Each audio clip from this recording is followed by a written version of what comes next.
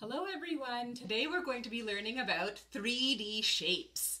Now, you might have seen my collection of 3D shapes already at school. These are also called solids, and they're different from flat shapes. I know you know your flat shapes really well. This is an example of a flat shape that you've studied. This is called a square, and we've studied all kinds of flat shapes. We call these two-dimensional shapes or 2D shapes that are flat.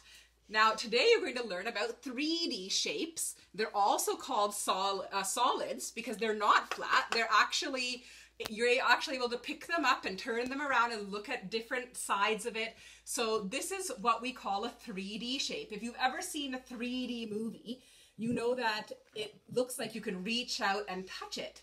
And that's the same kind of idea as a 3D solid.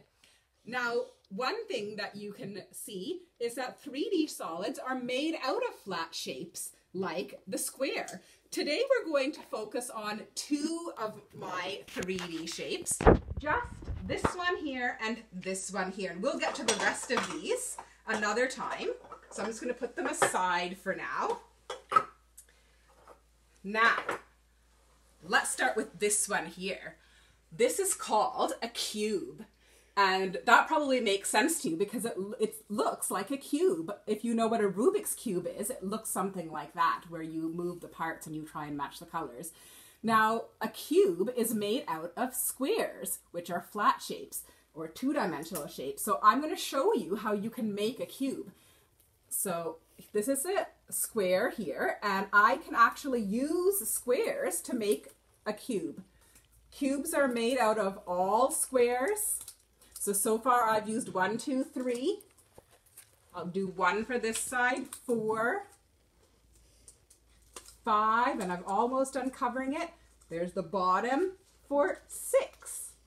So a cube is made out of 6 squares. If you see a 3D shape or solid made out of 6 squares, that is going to be your clue that it is a cube.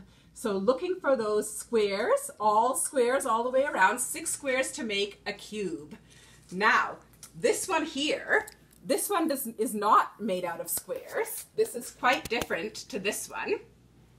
This one is made out of a flat shape that has 2 long sides and 2 short sides. And I think you might know what I mean. It is rectangles. This shape is called a rectangular prism, and it is made out of rectangles. So I can use flat two-dimensional rectangles and make this solid here. So there's 1 rectangle on that side, and I'll put 1 there, and I'll just work my way around. So that's 2 rectangles, 3 rectangles, 4 rectangles, 5 rectangles, and 6 rectangles. So if you see a 3D solid made out of 6 rectangles, you know that that's going to be a rectangular prism.